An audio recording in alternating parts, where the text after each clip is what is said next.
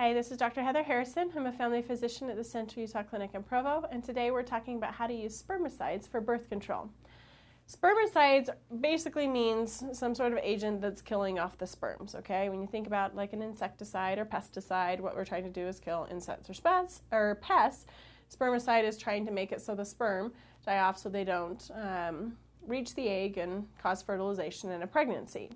So spermicides, you can buy those just over the counter at the grocery store or pharmacy. You can get them in gels or foams or lubricants of some type. But what you need to do is make sure that you get those on in time, and they're usually used best in combination with a condom. So usually what I recommend is putting a condom on, putting spermicidal gel on inside the condom and even over the top of that. So when the sperm are released, they die off and don't make it to where you don't want them to go. Again, using a condom in combination with a spermicidal gel or foam will help to increase the efficacy up to about 80 to 90% for preventing pregnancy.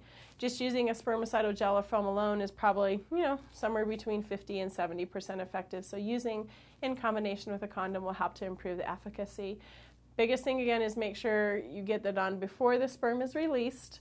And then again, my preference is that they're inside the condom and on the outside of the condom in order to make sure the sperm, if they do make it outside of the condom, that they won't get up to the egg and cause fertilization and a pregnancy that's undesired. Again, this is Dr. Harrison talking about the use of spermicidals.